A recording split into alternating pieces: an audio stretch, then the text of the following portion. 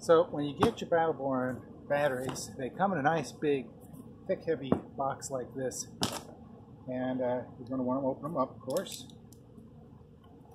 And they have some really good, thick foam packaging. And on the first one, you're going to want to save that. I'll show you why here in a minute.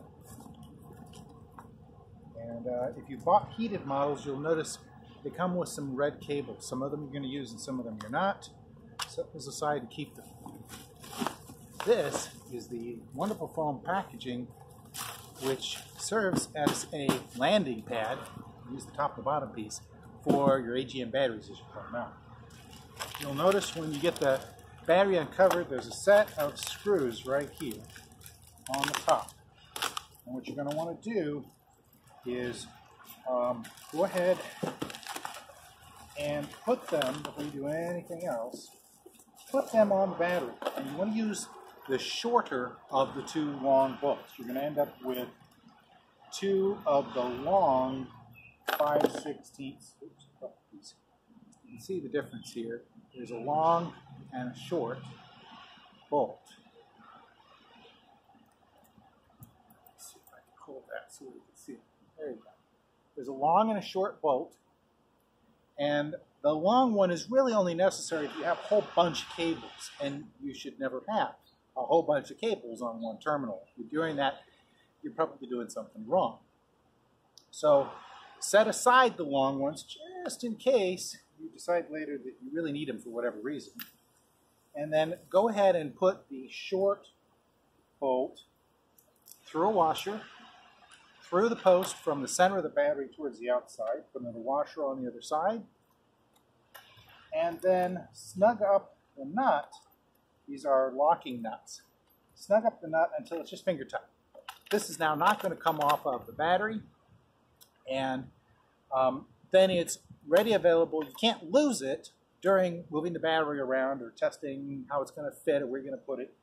You're not going to lose the pieces parts, and they'll be ready to go when you're ready to put the cable on. So again, short bolt, washer, through the post from the center towards the outer edge of the battery. Washer again, not finger tight, so you get it loose again later on. You'll need a pair of 8.5-inch wrenches to tighten these really tight so that the cables can't even rotate on the bolts to keep them in place. This battery is now ready to go. Again, I've saved the heat connectors, and set this outside with this wrap off, and I'm saving my two foam pieces to create a landing pad for the AGMs as I take them out. All right, welcome to the underside of a K model Travato. A little more space under here than on a G. Everything is harder to do on a G because of how cramped it is. Okay, so what we're going to do here on this K model Travato is we're going to unbolt electrically and then remove the batteries in preparation of swapping them out for lithium model Battle Born. So when removing the batteries, you need a 1/2-inch socket wrench. And in my case, I've got the handle covered up with electrical tape so that I'm less likely to short anything. But here's the trick. Start with the ground. The grounds are on the right side of the batteries, looking backwards at the face of them, looking towards the tail of the vehicle. The grounds are on the right side, the positives are on the left side, and there may not be anything on the front of the battery, only on the top, that tells you this. So you kind of have to sort of be careful. But I'm going to start by feeling up in here, and on the right side of this battery, I'm feeling a nut, and I'm feeling a cable coming up to it. And this one only has one connection to it because it crosses over to the other battery, where it'll have probably 3 because they put the solar on the right side battery as well. So I'm going to start here because it's easiest, and I'm going to take my 1/2-inch wrench and I'm going to get it on that nut and turn it off. Now, if I can't get the nut on the wrench, what may have happened is that the cable where the connector at the end of the cable, the terminal, is bolted down by the nut. If the cable itself is bent up over the nut, you might not be able to get that. And that happens sometimes if they've bolted it together and then they shove it in place and the cable bends backwards over the top of the post, making it extremely hard to get that nut off. And you basically have to push the cable back down out of your way before you can get your wrench on the nut. In this case, it's very easy to do. And I'm not concerning myself right now with accidentally shorting the ground side to anything metal in the chassis because I don't have, well, because ground of the battery is ground of the chassis. That's the same. So there's no potential difference. So I'm not going to have any sparks by starting on the ground. My wrench going to turn off. And get it down on there. And then the first turn is usually the hardest. Yeah, now it's loose. And then usually you can finger it the rest of the way off. Once you get it loosened enough, you break it. Once you break it loose, usually the nut comes off real easily. So there's my nut. And although I'm going to discard these AGMs, I'm going to keep the nut anyway. Now, because I'm upgrading to lithium batteries and an inverter, I'm actually going to remove completely these cables, the crossover cables, the ground cable, everything except the positive cable that doesn't cross over but rather goes up to the black box. That's what I'm going to do on this particular install. If you are only swapping your 2 AGMs for 2 Battle Borns and not doing anything else, do not remove any of these cables. You're going to in fact, pay attention to where they connect, label them even maybe, and put them back. The Battle Borns have the same, not the same post. Instead of a bolt down, it's a bolt through sideways. But the red positive and the black negative are on the same sides of the battery, if you put them in correctly, that is. And it will be very easy if you keep the cables in the right places. So I'm just going to leave this hang here for the moment. It's not in our way to remove the battery, and I'm going to put the nut back on. And then I'm just putting it on loosely so I don't lose it. You know, who knows, maybe somebody wants to, if these were fairly new, maybe somebody might want to buy or reuse these for something else. Now, on this one over here, I can feel, and unfortunately a lot of this is just doing it, but I feel there's no way to see up in there real well.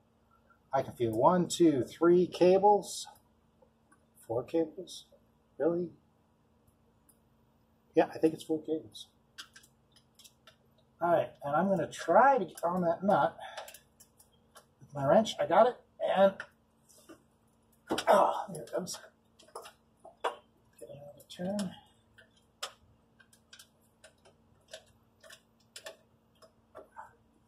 Yeah, it seems loose. That wasn't too hard. And I'm finger turning it off.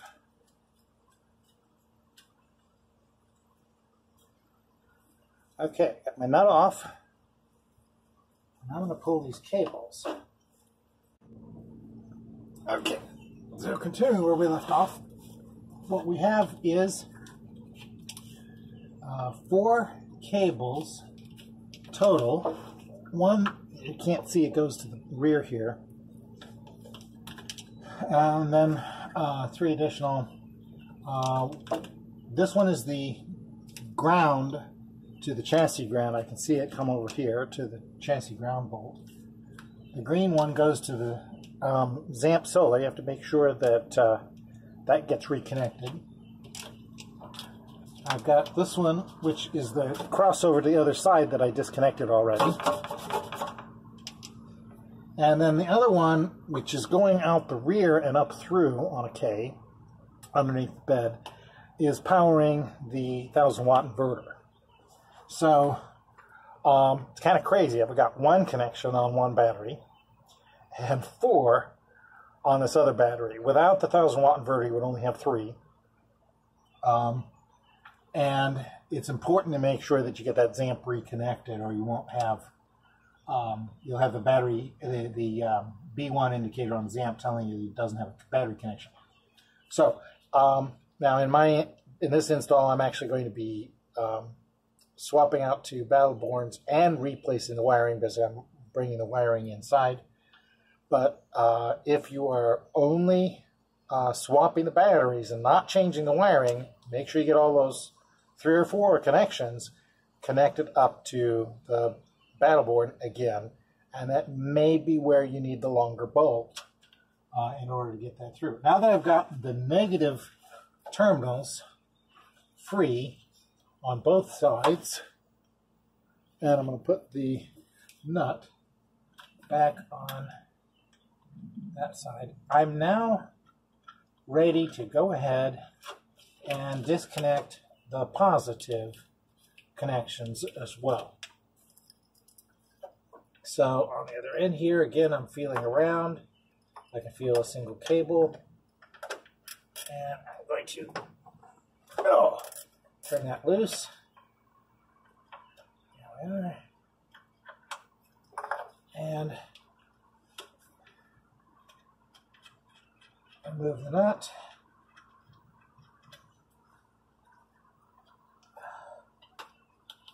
And try to find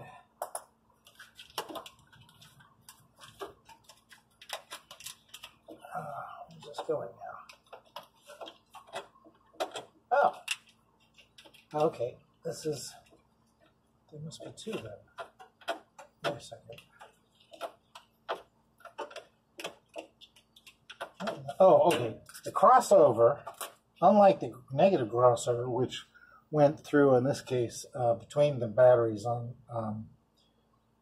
they strung it through the battery holders. The positive crossover, in this case, is coming across in the front and then back down over. That's a whole lot easier to deal with. So I'm just going to leave that sitting there for now. Put the nut back on the battery. So this battery is now positive and negative disconnected and ready to drop.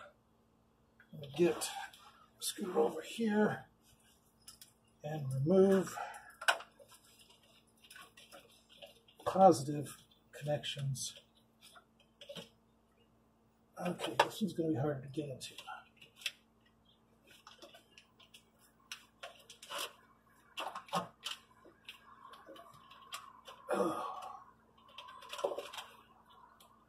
Okay, I can feel it, and it's hard to get to.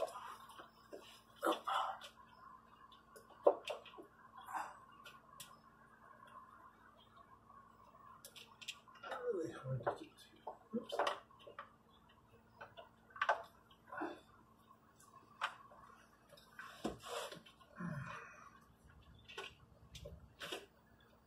There's lots of other cables trying to snake over right on top of where I'm trying to be.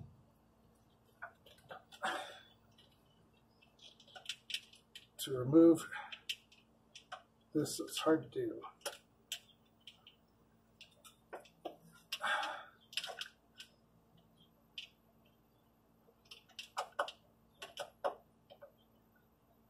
There it is.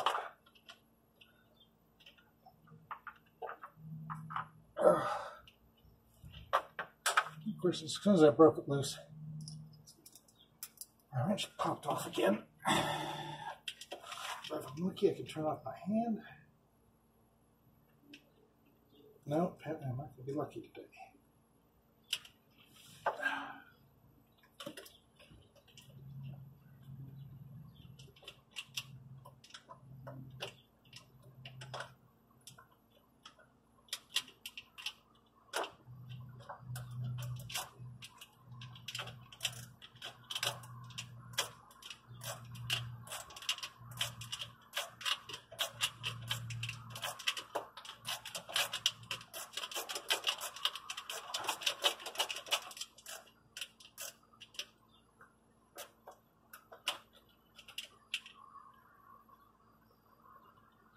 Oh, why is this one so hard?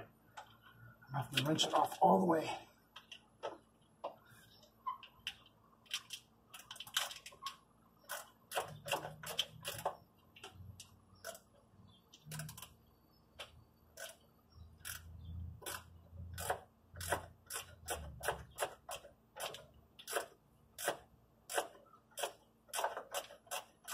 There it is.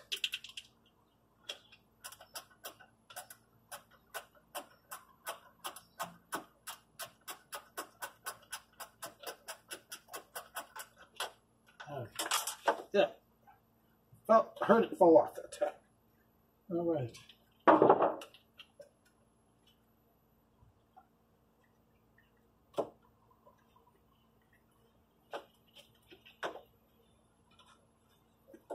All right, I got this cable.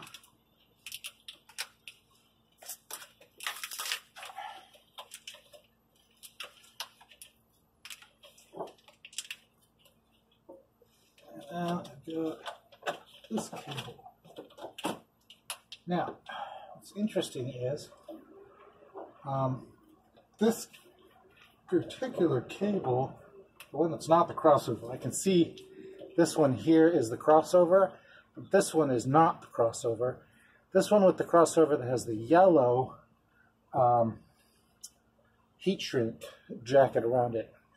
The yellow labeled red wire is the one that comes over to the black box, goes through the battery disconnect and feeds the 12 volt inside the RV.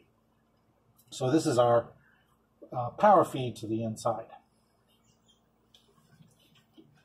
And so just to confirm, I have, oh, there's one more.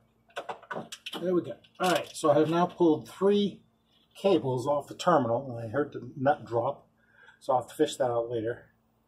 But that then frees the negative and the positive on this one as well.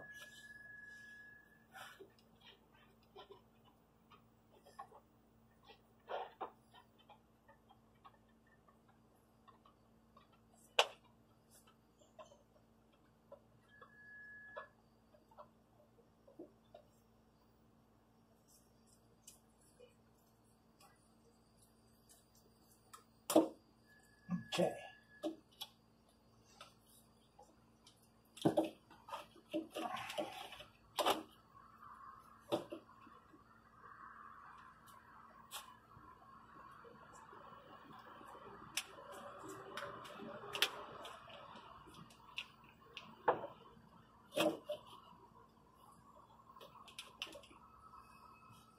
Another wrench. I'll be right back.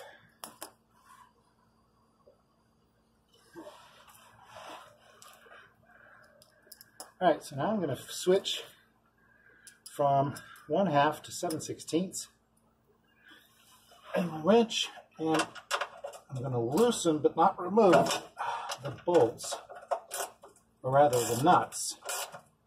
I'm going to loosen but not remove the nuts on either side of the battery trays. So let's get a good gap.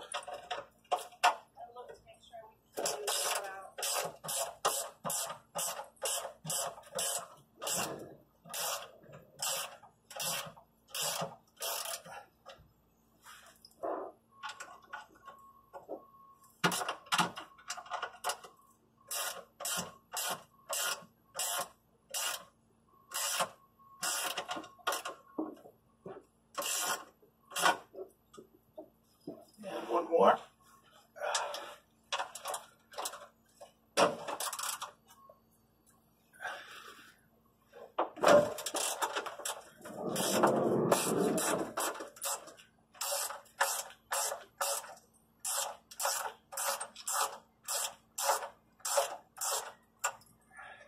Okay.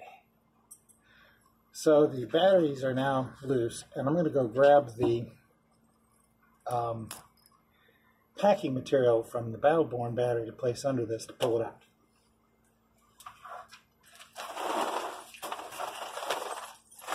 Okay.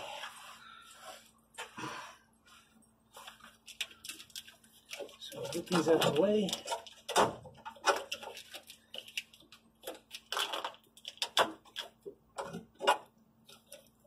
Maybe.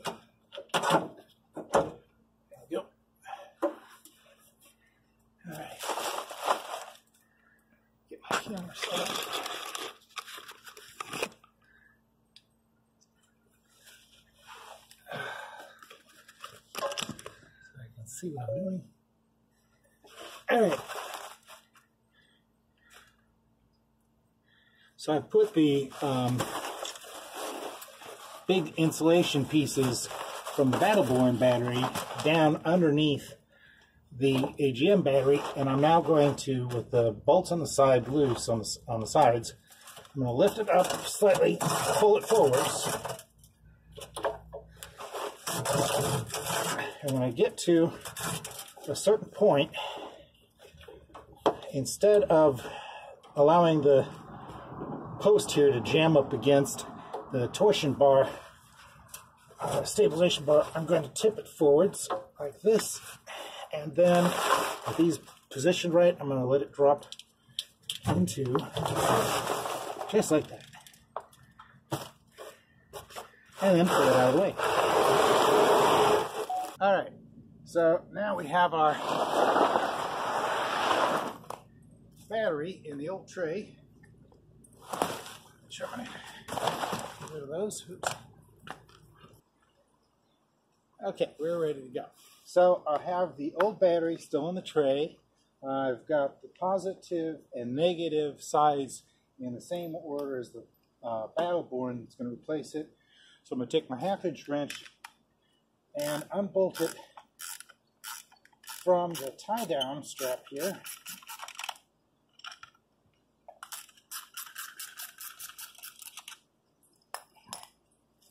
Take one all the way off. Get it loose. Then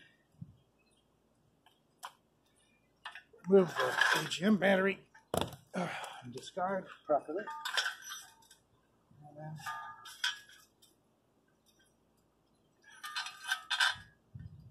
put the new Battle Born in the same place, in the same orientation on the tray, and strap it down. Looks like I need to extend this a little bit.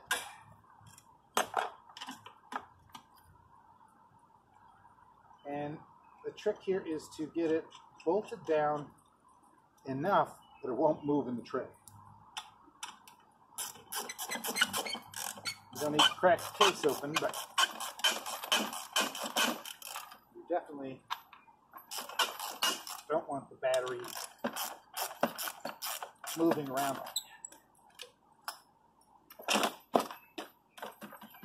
So it's not moving, it's tied down. That's it. It's now ready to go back in the same way it came out.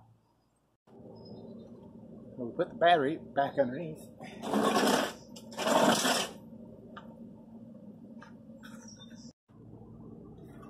And then we're going to lift it into place. And you might need help with this. I find it possible to do it like this. I tip it up on its front lip. I catch on the back.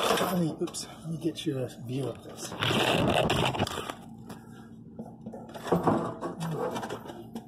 So I get the battery. There we go.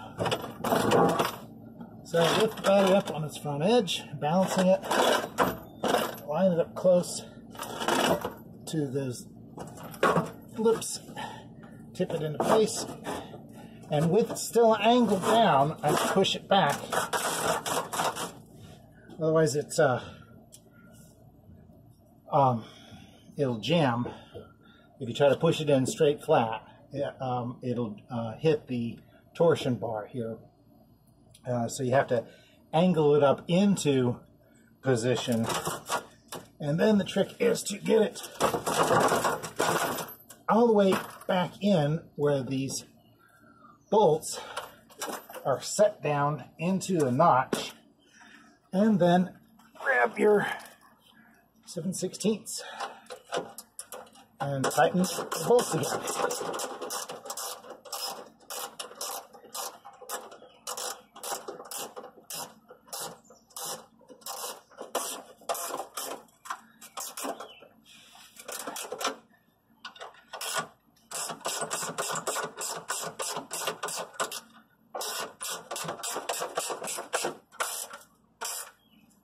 And now this battery, it's strapped in here, and it does not move. It's ready to go. And we have our bolts already on the connection points of the battery. So when we have our cable, we put those back in place the same way that they were before, or any changes that you might need to make because of rewiring for the lithium system. If you're just swapping the batteries and doing no other changes, you're going to connect the same cables to the same positive and minus terminals that you had before. Don't forget any of them. Count them when you take them off, so when you put them back on, you've got the right count.